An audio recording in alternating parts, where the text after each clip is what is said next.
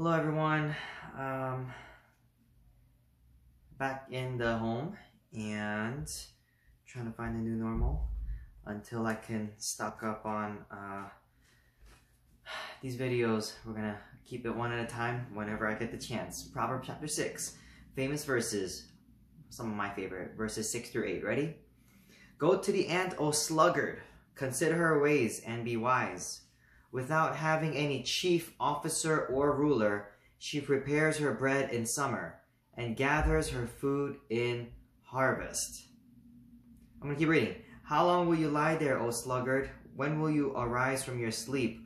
A little sleep, a little slumber, a little folding of the hands to rest, and poverty will come upon you like a robber and wants like an armed man.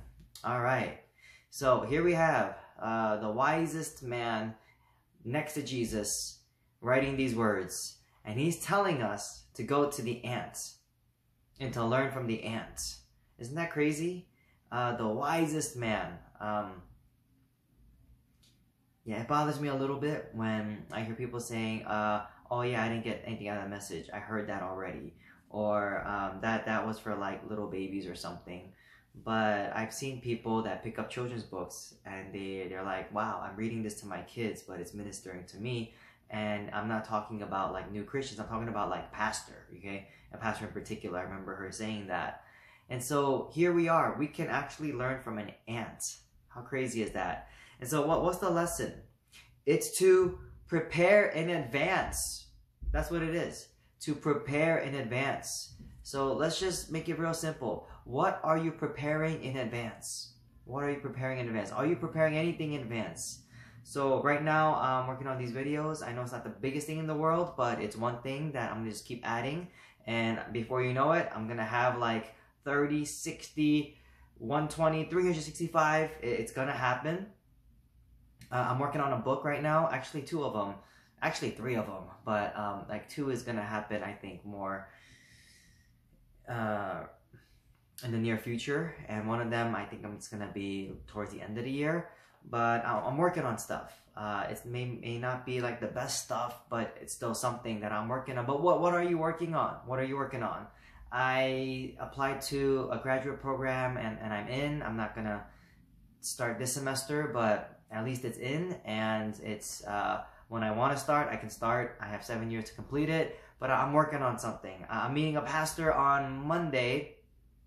I'm meeting with a couple of guys tomorrow, and we're just talking. And the one I'm talking to on Monday is like, hey, trying to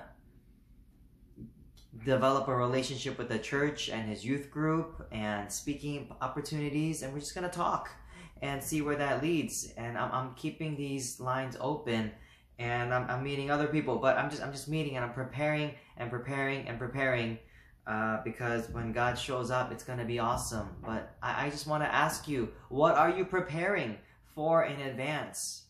What are you preparing? Are you preparing anything? Are you working on anything that's like futuristic? Maybe like that's gonna help not in this next month, but maybe that's gonna help in the next year or 5 years. What are you working on? We all ought to be working on something like these ants, okay? They're preparing for like next season, actually. They're being faithful for this season, preparing for next season. So that's what I want to ask you. I want you to think about and pray about. All right, so this is chapter 6 of Proverbs. We'll see you in chapter 7. Please share, your favorite like takeaway or your favorite verse that speaks to you here, or any thoughts that come to your mind, or what are you working on? Share that. We'd love to hear anything you have. All right, we'll see you.